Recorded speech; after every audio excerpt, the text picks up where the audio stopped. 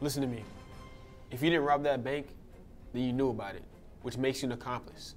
So if you want to walk out of here today, I suggest you... Okay, now you listen to me. If you think there's a DA in the state of Nevada who'd be willing to make sense of this to the jury, then we have a show to perform. And you, Agent Rhodes, have a drawing board to get back to. Is this your first date? What?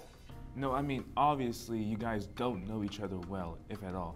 But like, there is a palpable tension in this room. And before you get involved, you should consider the fact that she has a lot of big secrets. And I know that the first one is this. This is your first time off the desk, isn't it? You should have said something to him. This is a weird way for you to find out.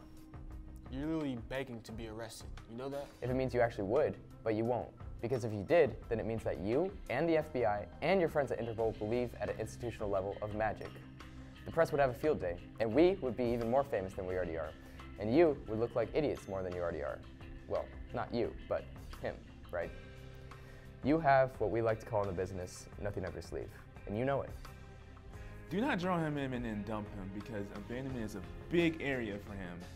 Mommy, Daddy, you have big daddy issues. Okay, that's enough. I'll tell you what, your average therapist is going to charge you $200-300 for this session. I'll take a tenner. Okay, later, if you're still feeling generous, I'll still take a tenner. You want to know who sat in that chair before you? Mob bosses, murderers, and thieves. You want to know who put them there? The person sitting right in front of you. So I warn you, I can maintain my resolve much longer than you can maintain that phony arrogance. In the instant I see even the slightest crack in that smug facade, I will be all over you like... Like wine and rice? Sorry, that's unfair. Now let me warn you, because no matter what you think you might know, I will always be 1 step, 3 steps, 7 steps ahead. And even when you think you're catching up, we'll be right behind you. And at no time will you be anywhere other than exactly where I want you to be.